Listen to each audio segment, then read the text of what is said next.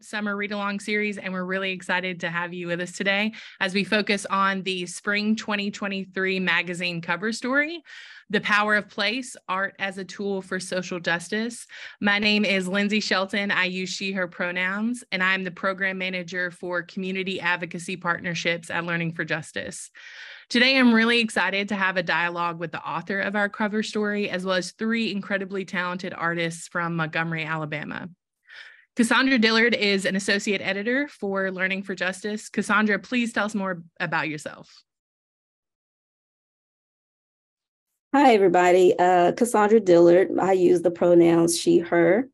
I've been with SPLC for over 5 years now, started as staff writer, then senior writer. I'm a Texas native and have a journalist background. And but this particular story was I really loved because I have a love for art and writing. So it came together the way that I had hoped it would come together. But yeah. Thank you.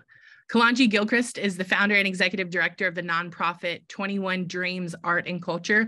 Kalonji, what else should folks know about you? All right. Can you hear me? We can hear you, yeah. All right. Montgomery native, son of the South. My experience in growing up here has really influenced the work that I do. I often say that work is between arts, culture, community, and tech. I'm a filmmaker, and I also have a background in tech and IT work. So, yeah. Awesome. Milton Madison has helped create several murals here in Montgomery, and his work has been featured at the National Center for the Study of Civil Rights and African American Culture, the Birmingham Public Library, and the Rosa Parks Museum. Milton, please introduce yourself. You all hear me? We can hear you. Okay, I'm Milton Madison. From Birmingham, Alabama, been in Montgomery since '95, affiliated with 21 Dreams, the King's Canvas, and a lot of other local artists here in Montgomery.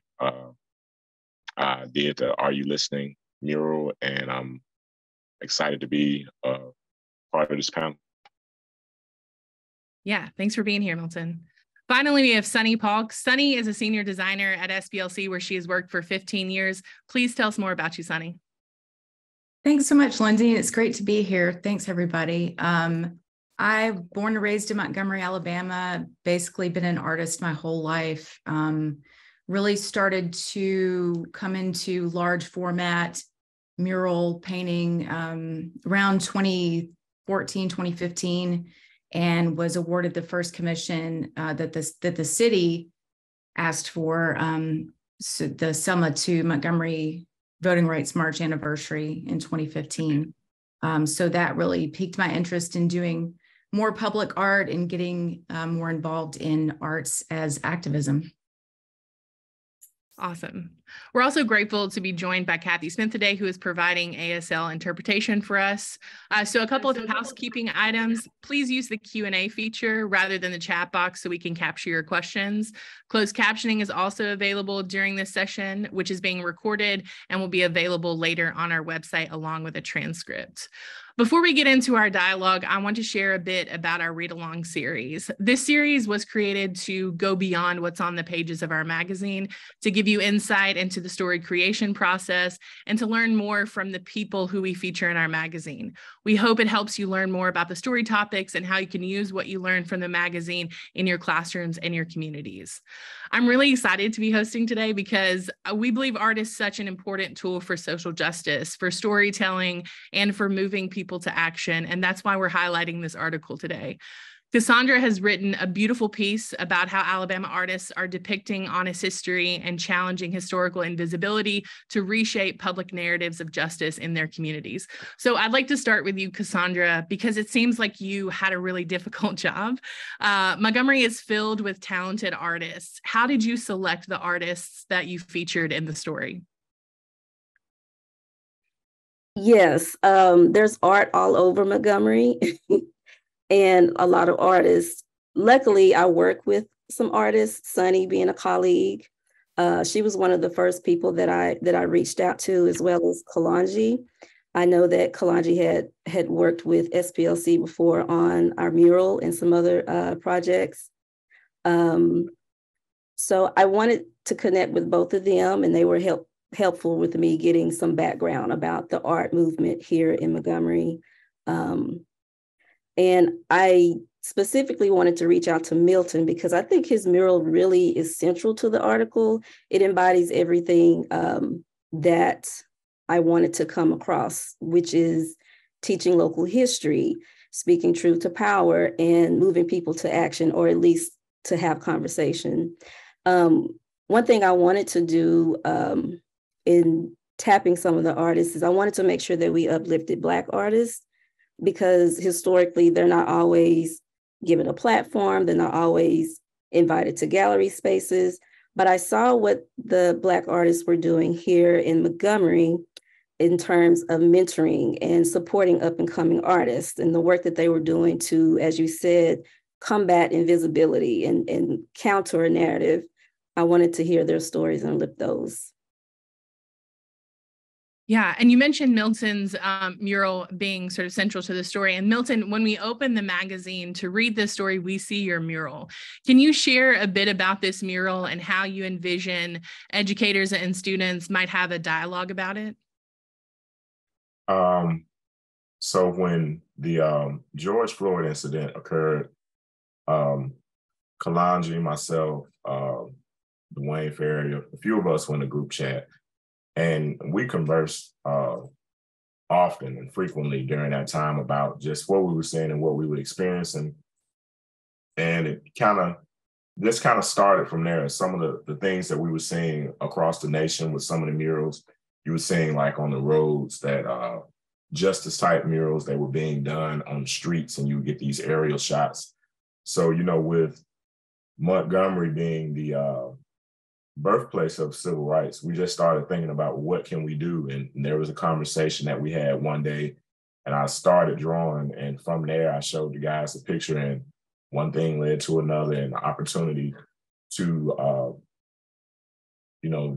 visually depict this image on a building. Kalonji and 21 Dreams made that happen. They got with Leadership Montgomery and some of the other local community activists. We figured out where to do it, how to do it, what would be the best place to do it in. And we just came together and made it happen. And we wanted to make a statement about police brutality and what we had been seeing, some of the things that had happened here locally with the Greg Gunn incident and Tide Road incident. You guys with me? Yeah, we're still here.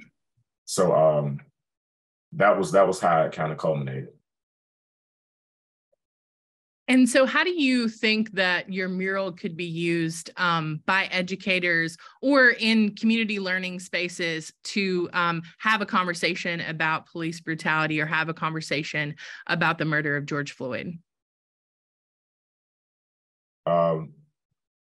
First of all, I think when you look at what the relationship with the police and the people are, if you a community, then you're supposed to be policed by members of the community, people of the community, someone that has love for the community.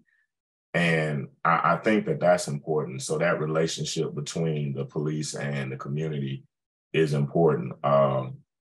The justice or the injustice when there is a lack of accountability, that part is important. So that's what we saw the people doing, and not just standing by idly, and there have been a lot of times to where, things have been happening and the world has spoken out. People speak out and they have things that they wanted to say, but for some reason at that instance, it seemed our unheard voices were the loudest during that time when our mouths were, muffled or covered by the masks because of, COVID. But the attention, there were no other distractions. The world had kind of stopped, so everybody's attention was on the same thing. So I believe that it was a great teaching tool I got a 12-year-old daughter, and during the last, let's say 5 or 6 years, whenever something happened, you know, she would see these things on CNN and on the news, and she would ask questions, and we would have to have those uncomfortable conversations of why and how and all of these things. And I remember the first time I got stopped by the police, might have been driving a little fast, I don't know, but it wasn't crazy fast, but I could see her face and her concern. That's not the face that you want a child to have, a concern you want them to have when it comes to police interaction and involvement, you know, and that was way too serious of a face for her to have. But the reality is a lot of us Black men have that same face. A lot of us Black people have that same face of concern when there's police interaction. So it's definitely a teaching tool, and hopefully it can continue to be one that's a conversation piece like what we're having today. Thank you for that, Milton. So there are plenty of artists whose work is not a form of activism or advocacy. Sonny, can you tell us why it's important for you that your art raise awareness, amplify stories, and help inspire action to advance justice? Sure. For me personally, it was, you know, growing up in a very historic civil rights place where people don't really talk about those issues, especially not when I was growing up. And I think that most of the art that artists did in Montgomery were of, you know, still lifes or flowers or, you know, which is all great. But the older I got and the more I started to realize, I don't know, like real issues and stories beyond what I'd grown up with, I really felt like it was important for me as an artist to use my voice to amplify those messages. I couldn't be just somebody that painted pretty flowers, and, you know, because there's too much responsibility on an artist, because we, you know, writers, musicians, we all have this gift of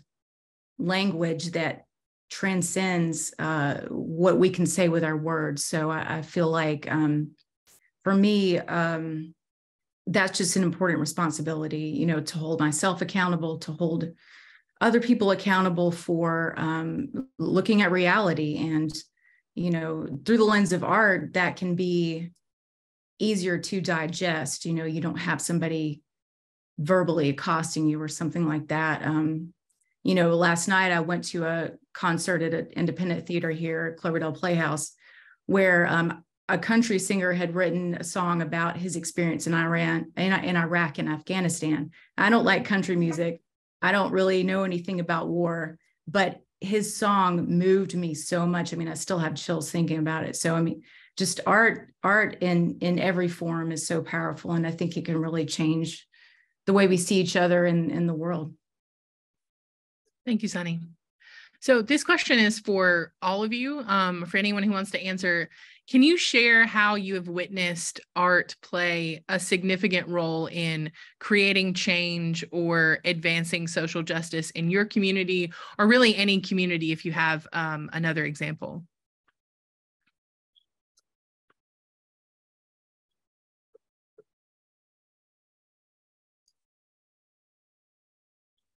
Kalonji, maybe we haven't heard from you yet. Okay, what's that? Give me the question again. Yeah, so I'm just looking for an example of how art has been used to create, you know, as a catalyst for change, real tangible change in communities, either here in Montgomery or in another community. Yeah, so well, I definitely think that the Are You Listening is one of those, and it was intentionally the rollout was to engage the community as well as our previous police chief. And then of course the conversation was around community policing and all of those things, as well as Bernard Whitehurst in that particular case that and that family was present for the unveiling. So that community engagement and creating a space for them and recognizing their family and the loss of life in their family, as well as have an opportunity to engage with the police force, as well as other community leaders. That kind of it opened the door for that. And that particular mural is probably the most, let's say, controversial. I mean, we painted the Black Lives Matter around the fountain, but I think that was one. You think that was one? That was the most?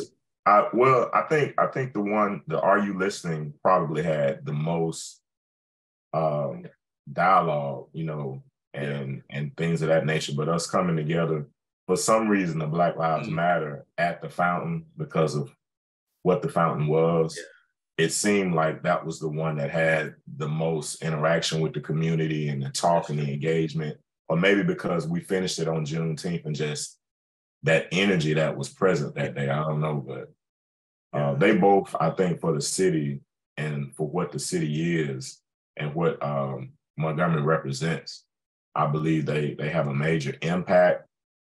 How much change?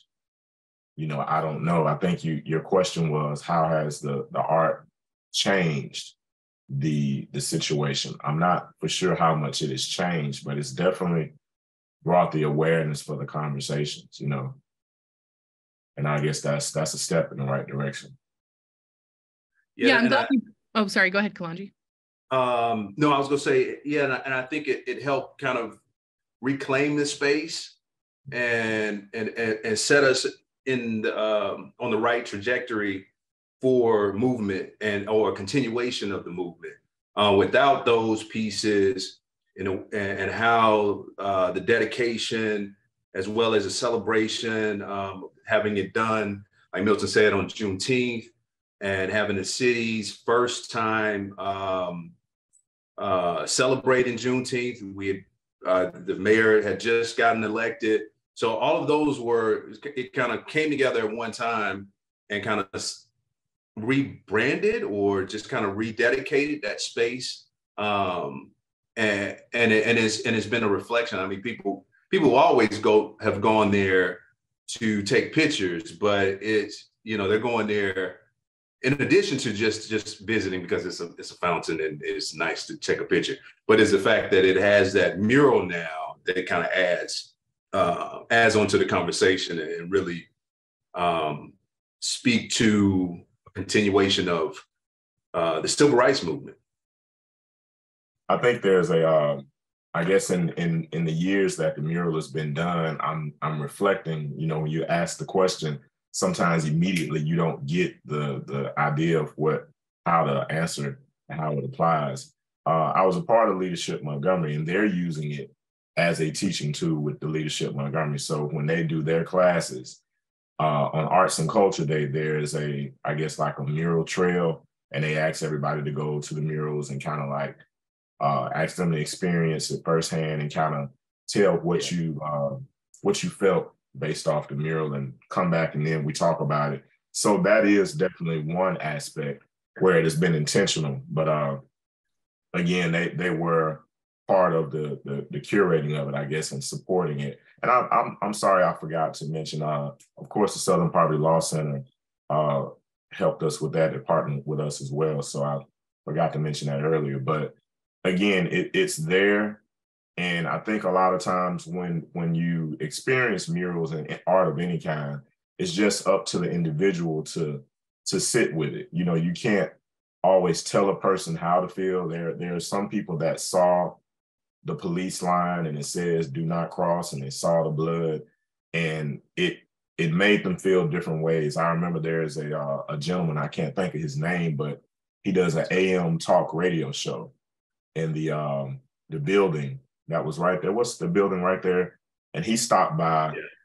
Yeah, he stopped by while I was doing it one day, and he was just talking to me. And at the time, I think he's a pastor, and I didn't know that he was, a radio host. And he was just, I think he felt like it was against the police, because of how the energy was at that time. And, we see a lot of things and we feel a lot of different emotions when we see our people being killed, by the hands of the police. So I think he was kind of concerned, and, he started talking about crime and Black people, but it was an interesting conversation that just sparked just from him walking by and seeing it, Mm-hmm. And I was trying to, make sure that he knew that, hey, this is about making sure that we have the proper conversations with ourselves and with the community about how policing works. Sometimes I feel like, honestly, in the case of police, we also did a ride along with Leadership Montgomery. Just the ability to be able to get mental health time for the police officers. I believe that you can't police in a lot of these places where crime or just life-threatening situations just occur every day. So you want to make sure that these men and women are mentally capable of being able to help, patrol our communities and not just be overwhelmed by just reacting emotionally to things, but because they may be triggered because of trauma. And, they almost might have been in a shootout yesterday, or they saw a car flip over 3 times, the day before. They need to make sure that they're getting their mental health evaluations as well, so that when they come, we know that they're whole, when they're policing our communities. There was a forum a few years ago, and I asked, is it mandated that you all receive therapy? And they were like, no, unless they shoot somebody or kill somebody, it's optional if they want to. But I think that might be something. That was one of the main things that I reflect on when I think about all of these incidents, being able to say, hey, I need to sit down and talk to somebody. I might need to pull away. And a lot of times as men, we may not do that, Yeah, thank you, Milton. So, building off this conversation we're having about art having the potential to inspire action and drive systemic change, Kalonji, I'm curious about, from your perspective, what are some key considerations for artists and activists when aiming to create art that not only raises awareness, but also leads to tangible and sustainable change and people taking action?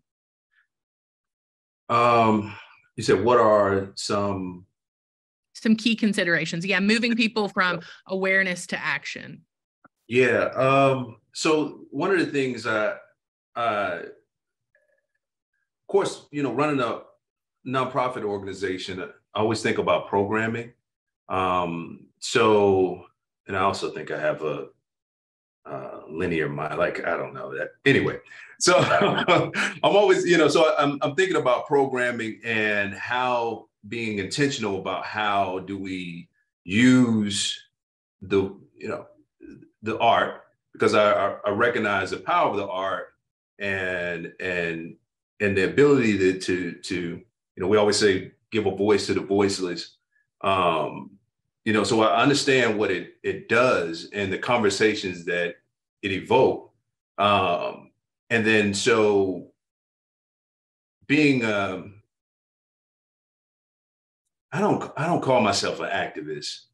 And I think it's kind of weird, at least for me saying it, or anybody else saying it for that matter. But coming from a place of activism and being influenced by activists, I'm always thinking about how do we use this to engage and to move things further? So I think that programming is something to take in consideration. And what I mean by programming is, and it could be something as simple as we have the open reception, but we also have these community talkbacks. And so that was kind of one of the themes that we at 21 Dreams been intentional about with our exhibitions, whether it's public art or, exhibitions for Black History Month or Women's History Month, around, whatever the issues are. There's always 2 things. One, because we're not subject matter specialists on all of the issues that we may present art for, we make sure that we bring in the subject matter specialists. We had exhibitions around mass incarceration, voter suppression, and the banning of critical race theory. We started an initiative called We Create Change Alabama, and those were the three initial areas of interest that we created art pieces that communicated around those three issues. So it was intentional about us bringing together partners, Alabama Rise and others, to speak about, what does mass incarceration and decarceration looks like, the banning of critical race theory, voter suppression, and things of that nature. So I think that programming is one, being able to have some type of opportunity for the community to engage with whatever that is, and maybe to a certain level, just to be in the room to have a conversation. And two, making sure that as artists, we're not overstepping our reach in terms of being able to give accurate and correct information, like bringing in the subject matter specialists to help work that out. Yeah, I think that's a really great pairing to create a sort of an immersive learning space, it seems like, with where you can learn about the topic, and then you can also see how it's represented in art. I think that's really cool. So as Cassandra notes in the article, there's been a persistent decline in support for arts education, particularly in communities that cannot finance their own. And so we know that disproportionately affects Black and Indigenous communities and Latin and Latinx communities, and that it can have dire effects on the mental health of children and youth. So Milton and Kalonji, I'm curious, and also Sunny, can you talk about the importance of funding artistic communities and learning spaces, both inside schools and outside schools, and how doing so can help nurture the next generation of activists? Yeah, I definitely think the funding is important, because you don't want to place limitations on what the possibilities are. A lot of times, like murals and things of that nature, they cost. Being able to get the equipment, being able to get people to come out. Volunteers are great, but art does cost, and you want to make sure when the opportunity to present it, that you have the support that you need to be as effective as possible. I was fortunate enough to be able to do a mural in Highland Gardens Elementary just recently, and that was funded by Amp Up Arts. They were able to come and help us to the at-risk schools. They wanted to promote the murals in the school. You need art in the community. So that grant was for, I think, two schools. I think maybe Chisholm, Highland Gardens, and maybe Dozier Road. But murals were done there, and just the opportunities to be in the school and engage with the kids during that time, just seeing them come by and every day engage and see and just get excited about what they're seeing you do, and being able to put something that's inspiring in their school. So that same thing applies when it's a mural in the city, like Are You Listening? People want to see art in places. They want to be inspired. They want to have those conversations. I think art does create that positive energy. So when it comes to school and education, I definitely believe that more funding for the arts is needed. It can do nothing but help, field trips, just exposure, just the resources, and whether it be STEAM or STEM. I think that those things, that they cost, unfortunately, and arts was one of the things that got removed from the schools early. Like when I was in school, I had art in the 6th grade. Other than that, I did not have art. Now I'm from Birmingham. Maybe some people did, Some people didn't, depending on where they were. I think, if I'm not mistaken, Montgomery probably had, ironically, a better arts program in the public school system than the school system that I came from. But, you know, can't say what it was for. May have been lack of funding, but arts and music had been removed from schools for a while. So me being able to come to Montgomery and go to college, 6th grade in college was the only time that I had exposure to the arts. So that goes without saying that a lot of that was probably because of funding. So I believe art helps to shape the minds and broaden the views and the spectrums of the people, which in turn just helps us to be more well-rounded people, aware of situations and issues, and teaching us how to communicate in a nonverbal way, and sometimes in a verbal way. You can see something creatively that can help you formulate your words, that can help you figure out how you feel about a thing. You know, that painting, that mural may have helped you figure out, been feeling a way, didn't know how to say it. That's what I feel. That's what I want to say, you know. Yeah, that's what I think the support needs to be in the funding. Well, and Milton and I have both been able to teach art in spaces that didn't have the funding. Milton has taught many art classes at a nonprofit called That's My Child. And I have been asked by the museum several years in a row to go as a guest artist to certain public schools. And, you know, Milton, you probably have the same experience as me. Like you said, the kids just light up when they realize there's this venue, there's this outlet to express things in a way that they can't otherwise. So it's like you said, it's the first thing to get pulled is the art funding. But to me, it's the most important funding you can have for a well-rounded person, you know. And I'll just add, I totally agree. I think that is important for we to continue to have the conversation about the value of the arts, really amplify that, because a lot of times it's not valued. And sometimes you have to show the numbers and show the financial numbers of what arts and culture, how the industry itself is doing and how it influences economic development and quality of life. Like, you have to realize, you have to amplify the importance of it and the value of it for those that aren't artists, for them to get it and understand it, and to understand that, you know, that should not be a choice to eliminate arts from education. You know, got to have the creative minds.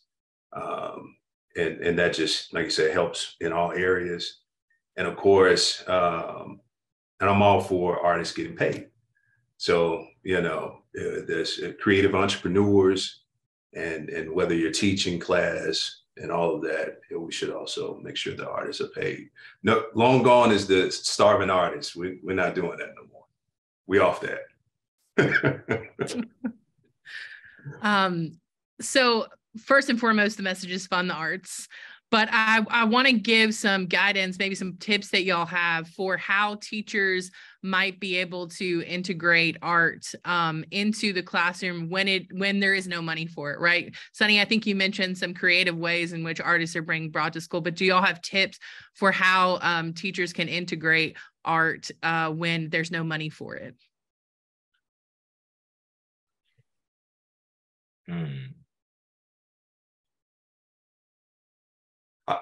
I'll mention real quick. I'll go back to what Milton, you mentioned. Golly, was it Alabama? What's the organization? Actually, Alabama Arts Alliance and Amp Up Arts. And Amp Up Arts, correct. Yeah.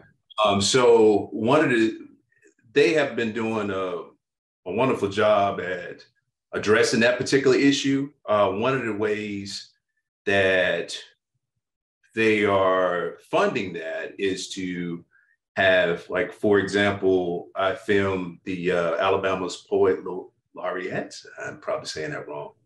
but she's teaching poetry, and it's virtually, right? The play is, the goal is to, I think we got 6 videos that where she's reading and teaching, small segment sizes, small bites, but rolling that out to classrooms and having that interactive teacher for once. Again, I'm arts, culture, community, and tech. So I'm always thinking about how, we can take advantage of the technology that we have and making sure that we're reaching folk, and not always have to be present. So I think like that's one way to do it. And, funding for that, I think primarily, I guess if you're paying the artist and the videographer or filmmaker to create the content, the value that it has to be able to use it in several classes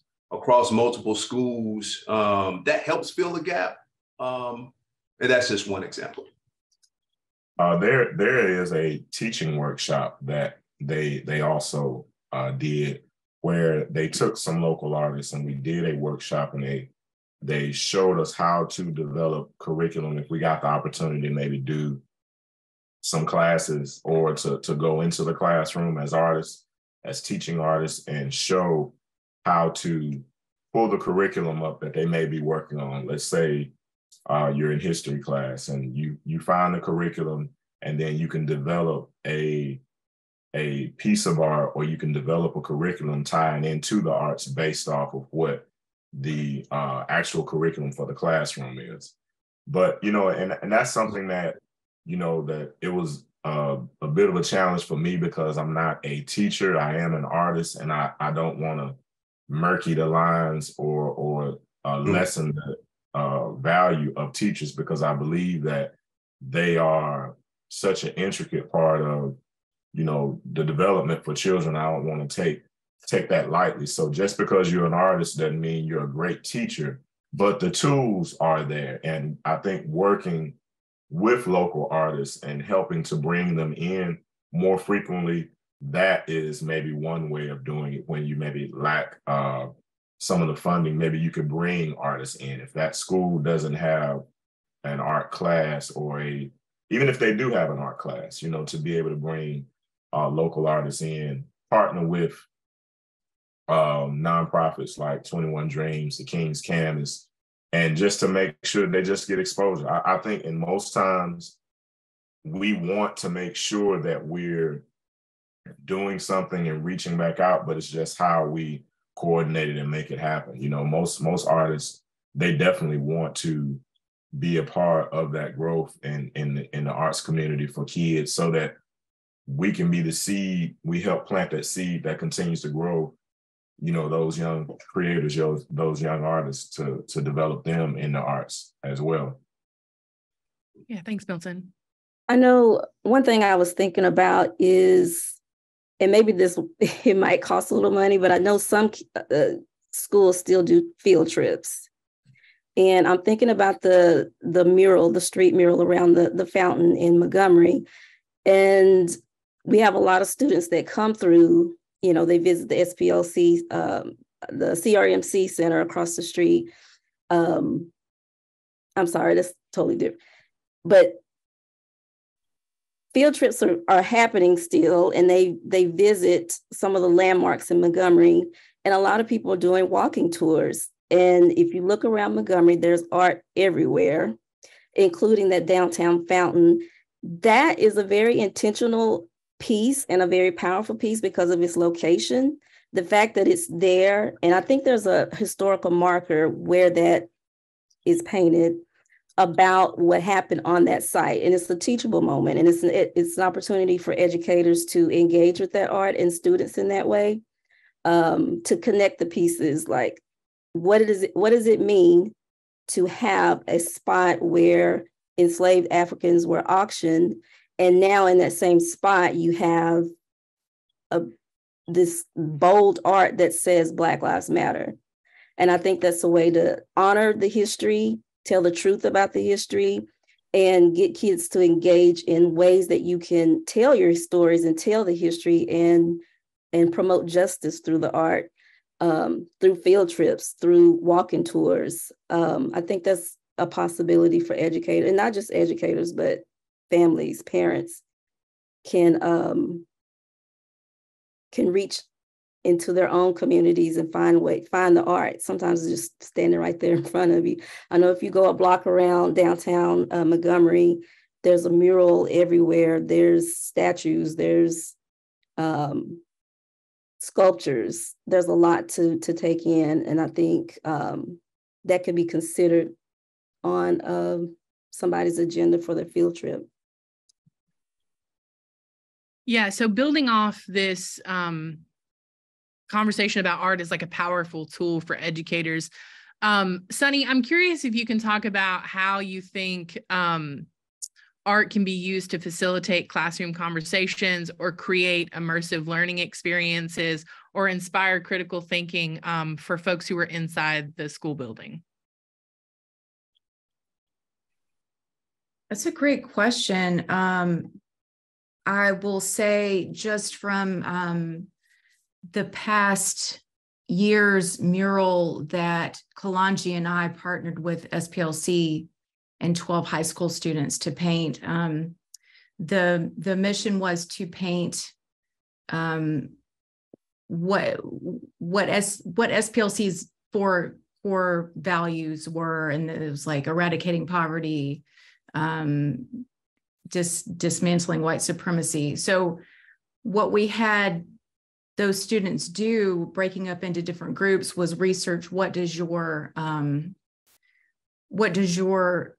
section mean? Like, what does eradicating poverty mean? What is, so looking into those topics, and then the students started sharing articles with us and each other, and you could just see their brains turning, and so then to have to come up with sketches about that and work as a group, and which artists, we don't always play well in a group, but that's part of learning too. But yeah, just and Kalonji can speak to that. To see going from concept to sketch to execution was an entire learning process that wasn't just about, I don't know, one specific skill. It was just a comprehensive experience that they learned and grew from. So I think that,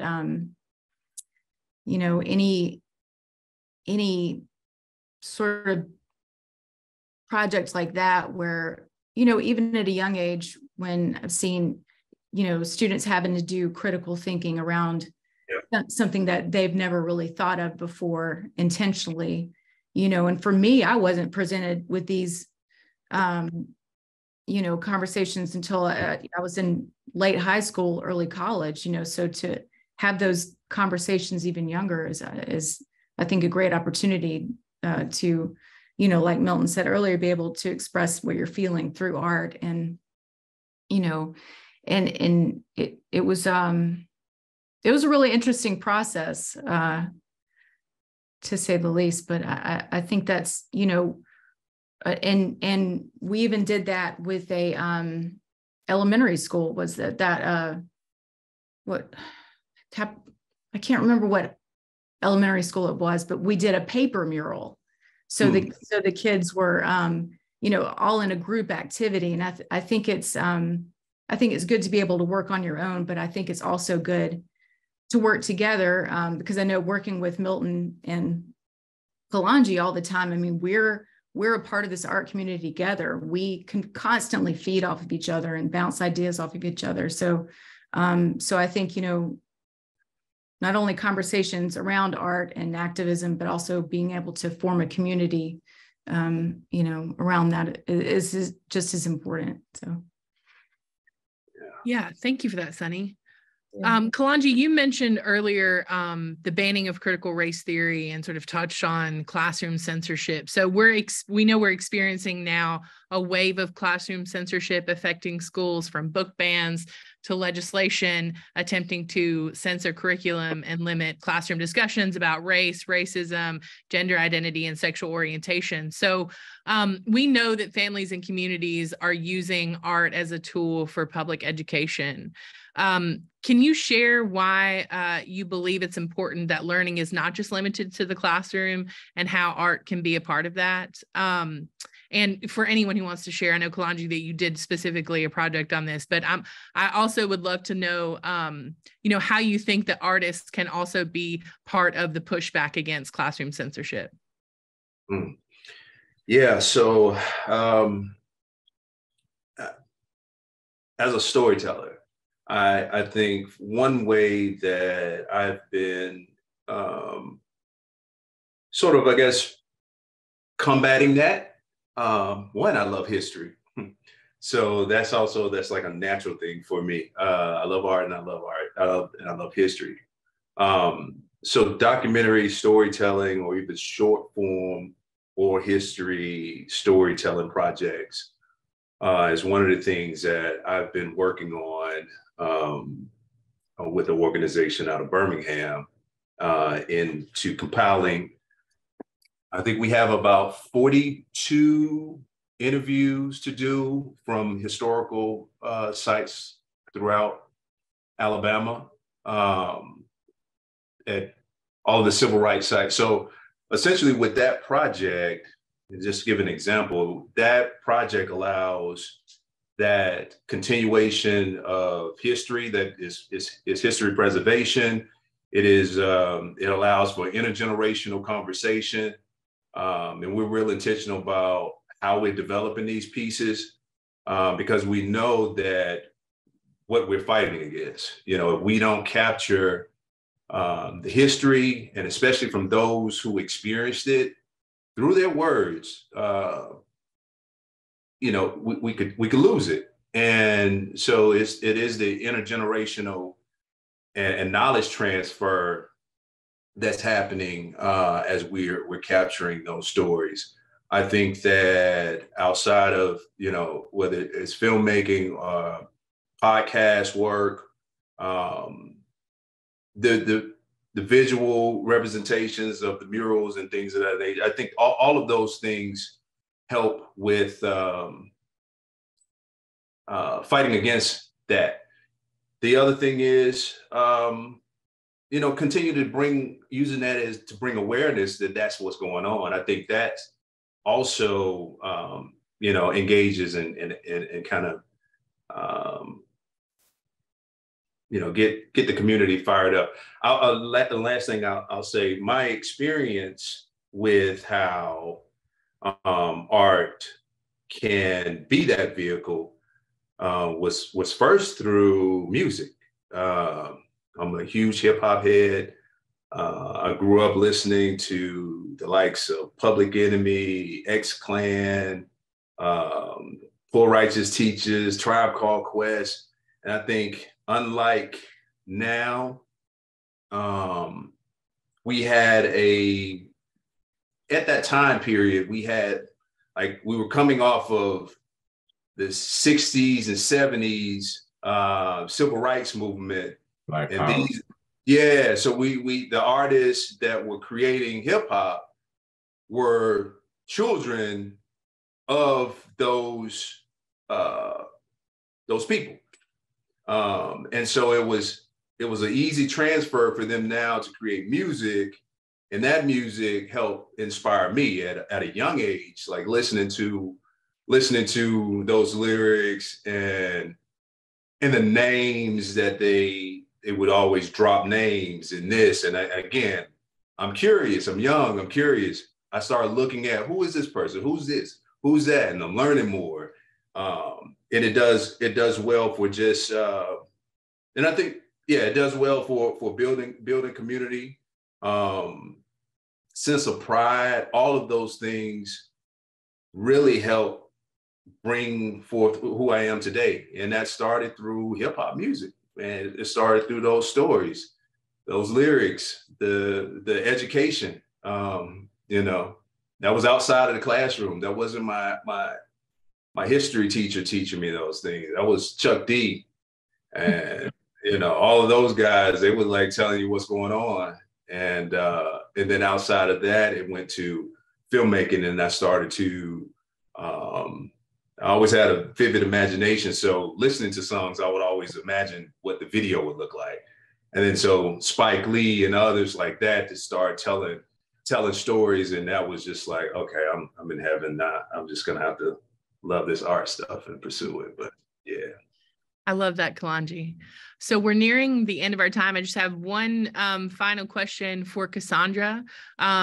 What do you hope people take away from this story, and what action steps do you think they should consider? I think a couple of things. To Kalonji's point, there are so many ways that we could learn outside of the classroom. Like, all of our learning doesn't happen in the classroom. And there's ways to learn our history and to learn about our communities outside of the classroom. And art is one way to do that. Art is a way to be expressive and speak truth to power. So I hope that this article is a reminder that, there's learning opportunities outside of the classroom. As far as an action step, I think what's important to remember, or hopefully people are charged to get in where they fit in. You don't have to be on the front lines of marches. You don't have to be the charismatic speaker. There are many ways to call attention to a cause or to be a part of the movement. And everyone has a role to play in documenting history, expressing yourself through art. That's just one way to do that. We know a lot about the civil rights movement through the photographer Gordon Parks. Like, where would our conversations be if we didn't have that documented the way that he did? So I think even though he wasn't like at the front lines, or he wasn't a so-called leader, he was of the movement. He was integral to the movement. And because of his artwork, we got a lot of the pieces. We were able to visualize what actually happened. So it's just a matter of finding your place, whether that's art or another way, maybe it's poetry, to be a part of the movement for social justice and inclusive education, and to keep learning. Thank you for that great advice, Coshandra. So we are near the end of our time. So let me take a few minutes to share some information with you. Our next summer read along is set for 3:30 p.m. Central on Wednesday, July 12th. That conversation will center on power and justice in the South and beyond. And you can register at the link in the chat. So we hope you'll join us for that. Applications open July 31st for our next professional learning cohorts, which will focus on teaching hard history and critical practices for social justice education. You can find those applications on the professional development section of our website, and I encourage you to apply. Don't forget to sign up to receive your free subscription to Learning for Justice magazine. We're happy to send that to your school or to your home or wherever you like. And as always, you can find all of our resources at learningforjustice.org. Finally, I'd like to thank all of our panelists today for such a wonderful dialogue on a truly important topic. Thank you to everyone at LFJ working behind the scenes today to make this a success. And thank you to everyone who joined us today. We're really happy that you could share this space with us. And I hope you'll take the next couple of minutes to fill out an evaluation about your experience today. We really value your input and insight. So we're going to drop that in the chat, and you can take the next few minutes to share some insight with us. And again, thank you so much for being here. I hope you have a lovely rest of the day.